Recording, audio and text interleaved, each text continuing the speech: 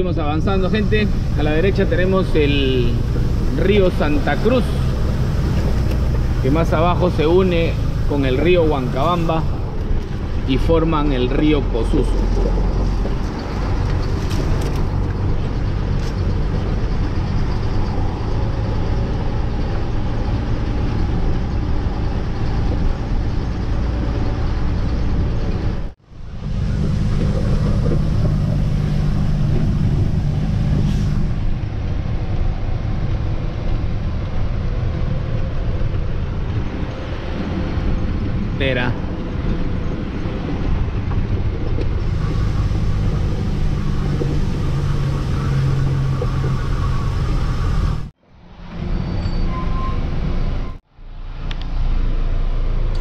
Parece que lo estamos logrando. Al menos hay un letrero ahí que dice ya tingo mal paso. Aparentemente estamos cerca, gente, a llegar a nuestro destino. Aquí descargaremos y retornaremos para la ciudad de Oxapampa. Antes vamos a pasar a recoger a mi hermosa familia. Voy a recoger a mi esposa, a mi hijita. Mi hijo mayor se quedó en la ciudad de Oxapampa, ya que él está en el colegio. En las tardes tiene entrenamiento de fútbol. Ni modo. Mi esposa canceló sus clases de la tarde porque ella es instructora y tiene clases en la mañana y en la tarde. Pero ustedes ya comprenderán el estrés y el cansancio que genera, pues, día con día la rutina, ¿no? El trabajo, la casa, los niños, todo eso de todas maneras como que es un desgaste muy fuerte. Y así que aprovechamos y nos vinimos a dar una vuelta por Posuso. Ella se quedó visitando a su familia en la ciudad de Posuso y yo me vine a descargar, a completar un viaje más. Y como siempre, aquí en este canal lo venimos a compartir. Un saludo muy especial para todos ustedes, seguidores de este canal. No se olviden suscribirse, darle like y compartir. Acá han hecho la casa, ¿eh? Ah, qué lindo. La virgencita en una cueva natural. Ah.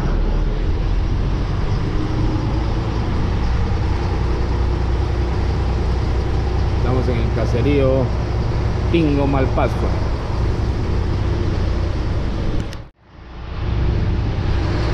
Viajar por estos lugares es como retroceder en el tiempo.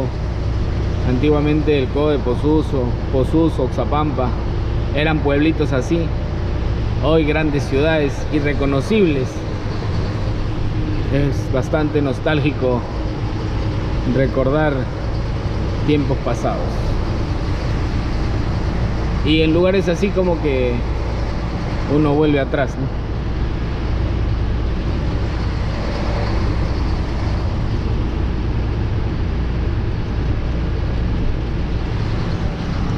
Los amantes de las plantas nunca faltan. La limpieza es sorprendente en estos lugares. Por más humilde que sean, la limpieza es muy importante para ellos. Estaba yo equivocado. Trama todavía está a 1 kilómetro de aquí, por ese puentecito. Ah.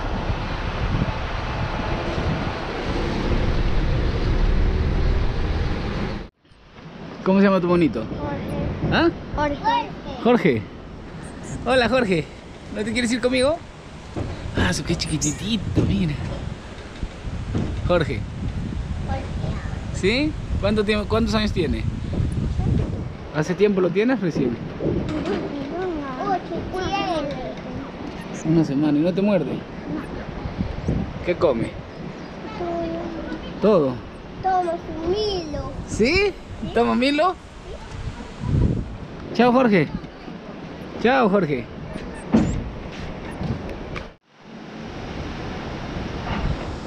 Descargando Tingo Malpaso.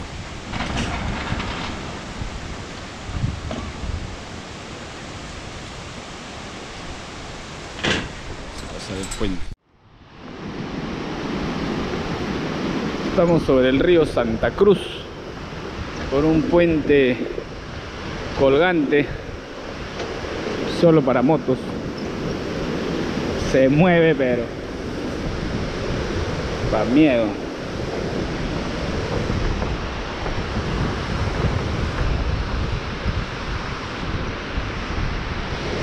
Dios mío.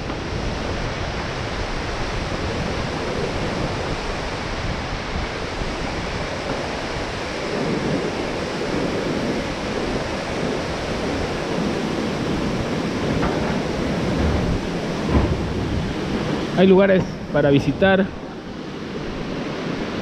como por ejemplo Cushi a 13 kilómetros, Trama 2 kilómetros, Laguna del Espejo, Posuso siempre limpio. Por esas trochitas se van rumbo a los caseríos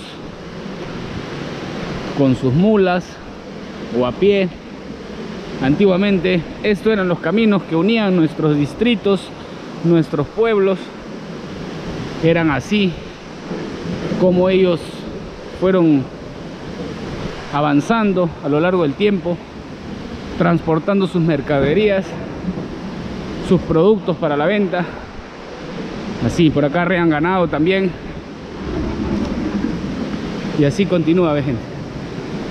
Hoy en día creo que ya hacen estos tramos con moto. Así que a los que les gusta la aventura con la moto, ya saben dónde pueden encontrar lugares bonitos. Lo que es, yo estoy pensando en traer mis camiones de juguete para venir por aquí, porque parece un camino real. Parece un camino de camión. El camión se encuentra el camión se encuentra al frente de donde estamos nosotros. Están descargando los tubos y hemos venido a recorrer un poco lo bonito de nuestro distrito, de nuestra provincia y de nuestro país. Imagínense, gente, que todavía existe muchísima gente que transita por aquí para poder vivir, ¿no? Ellos tienen sus chacras en las alturas, cultivan café, crían ganado. Imagínense todo el sacrificio que hay para poder transportar un saco de granos de café, o arrear un toro, o cargar un saco de maíz. Posuso. Vamos a un pastal. Estuvo potente la subida. Allá tenemos otro puente colgante. Me comentan que hasta aquí llega el camino para camión. De aquí para adelante ya está complicado para camión. Qué hermoso. La felicidad que uno siente al estar aquí. La energía es todo. La naturaleza es lo más maravilloso del mundo. Sentir su vibra, su paz, su energía es increíble.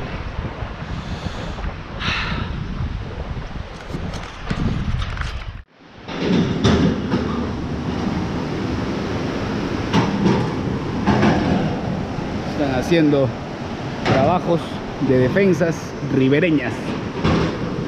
Vamos cuesta abajo, volviendo de nuestra caminata aquí en el centro poblado Tingo, Paso. Ya saben, para todos mis amigos ruteros, esto está muy bueno. Hay 13 kilómetros de acá para adelante, así que es un buen tramo. Igual de aquí hasta Posuso los paisajes son increíbles, así que nada, todo es bonito por aquí. Y la gente también es muy amable. Estamos ya retornando para el distrito de Posuso, para la colonia. Les voy a dejar con este hermoso paisaje.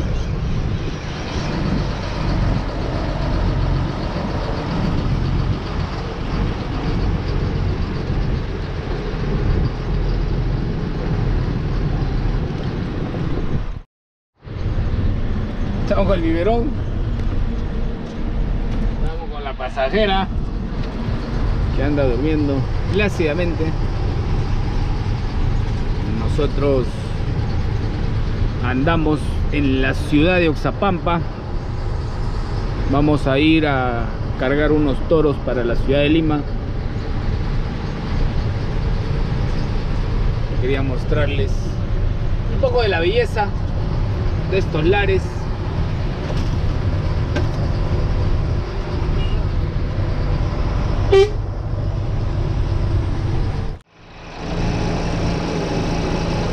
¿A dónde te vas? Chao. Chao.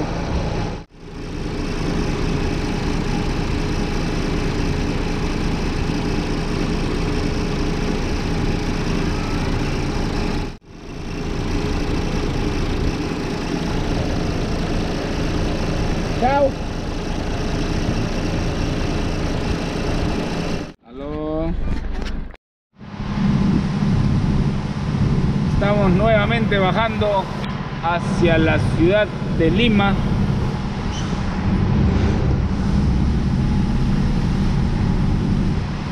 Disfrutando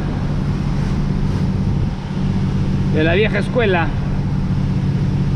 de un volvito con más de 40 años. Bueno, con casi 40, perdón.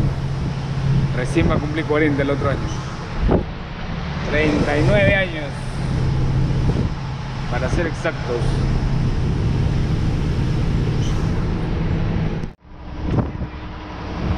Estamos ya bastante cerca a la ciudad de Lima. Estamos con toros grandes. Esperamos encontrar la carga de retorno pronto. Estamos yendo a la deriva.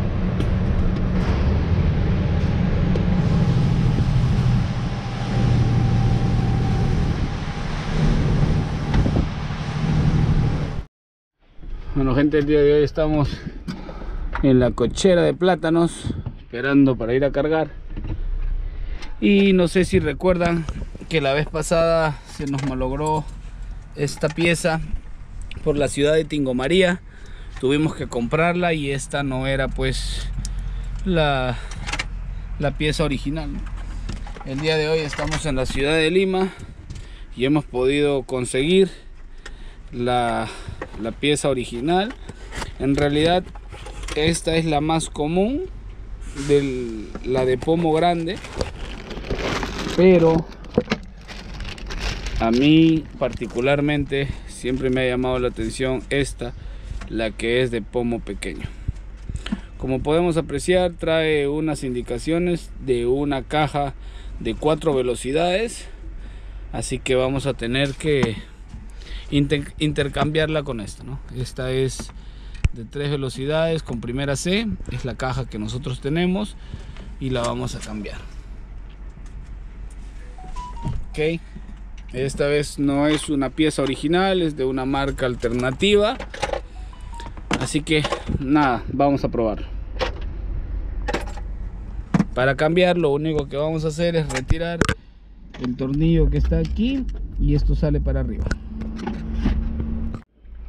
Una vez que está afuera, para poder retirar las mangueras solo hace falta presionar estas cositas hacia adentro.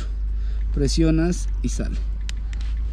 Presionamos y jalamos. Lo voy a intentar hacer, pero creo que no se va a poder. Ahí está, ¿no? Presionamos y jalamos. Este es el número 21. Buscamos el mismo número 21, que es este, y se lo colocamos. Ahora vamos a retirar el del otro extremo, que es el número 22. Como podemos apreciar, no bota aire porque todavía no hemos conectado la línea de aire.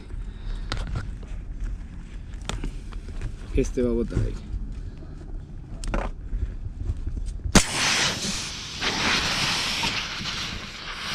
Número 1. Entonces tenemos que ya funcionando el selector y la supermarca. Solo hace falta cambiar la parte de arriba y ponerlo en su lugar. Bueno, gente, tenemos ya el manubrio nuevo en su lugar. Funciona de maravilla. Y la comodidad a mí me gusta. Así que ahora estamos completos. Ya no está ese manubrio feo, horrible que teníamos ahí. Estamos saliendo de la cochera, nos vamos a cargar. Así que nada, gente, vamos a disfrutar del nuevo viaje. Estamos en la colonia. Hoy lunes, descargando. Hemos traído unas llantitas para nosotros.